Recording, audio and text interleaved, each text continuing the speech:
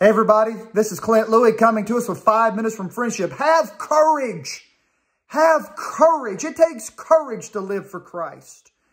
You and I, as Christians, we're like pilgrims on the King's Highway, traveling to the celestial city. And on the King's Highway, along the way, there's giants, there's devils, there's temptations, there's pitfalls, there's traps, there's detours. The dangers are everywhere and innumerable. And it takes courage to face them in the name of the Lord. It takes courage for you and I to live for Christ. It takes courage to say no to this world. It takes courage to tell your children no to the wrong friends, no to the wrong influences, no to the wrong choices. It takes courage to say, I will stand for my family. I will stand for my church family.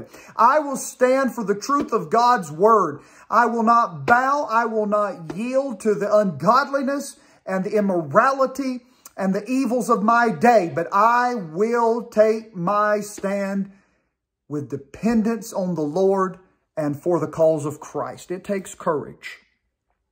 David said in Psalm 144, verse 1, Blessed be the Lord my strength, which teacheth my hands to war and my fingers to fight. You know something? You and I, we need God to teach our fingers to fight the good fight. The good fight. The good fight of faith. Because you know the devil is building strongholds.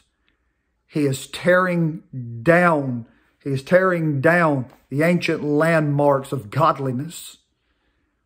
He's building strongholds in your family and in your children and in your church. He's building strongholds throughout America. And we need men and women of courage who believe the name of Jesus Christ and are willing to be called unloving, who are willing to be called judgmental, who are willing to be called intolerant, bigoted, and on the list goes. But have courage. Have courage.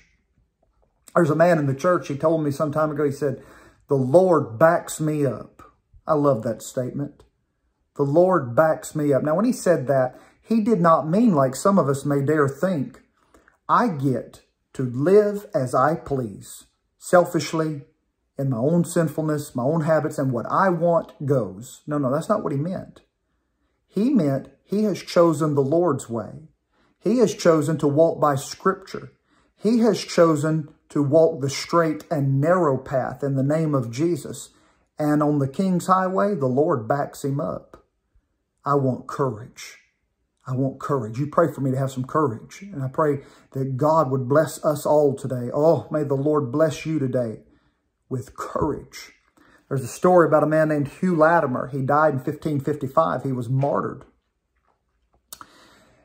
Hugh Latimer lived and preached while King Henry VIII was on the throne. Everybody knows that King Henry VIII had appetite for women. A man of lust, desire, sensual. On one occasion on New Year's Day, around New Year's, the custom was to send a gift to the king. Well, Latimer sent him a gift, or instead of a gift, he sent him a New Testament.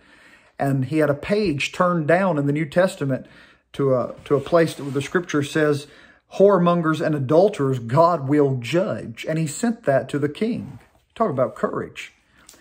Came an occasion where Latimer was preaching and King Henry VIII was in the congregation. He preached right in front of the king. And the story goes that his sermon highly offended the king because Latimer was a very forthright, bold-hearted man. He just spoke plainly. And his message offended the king. And, you know, everybody thought, well, Latimer's going to die. He's going to be executed. He's incurred the wrath of the king. Well, a message was sent to Latimer saying the king wanted to hear him preach again. And the next time that he came, he wanted Latimer to make an apology, public apology. So the next service came. King Henry VIII was there. And Latimer got up. And Latimer, the story says, Latimer made some comments that said he knew he was preaching in front of King Henry VIII, but he recognized even more that it was God who sent him on this holy errand. It was God who sent him with this message. And so he must give fear to God and please God rather than try to please the king. And so Latimer turned around and started preaching, and he preached the exact same message that offended the king the first time. And it says the second time Latimer preached it, he preached it with more boldness, with more passion, with more enthusiasm and energy than he had the first time.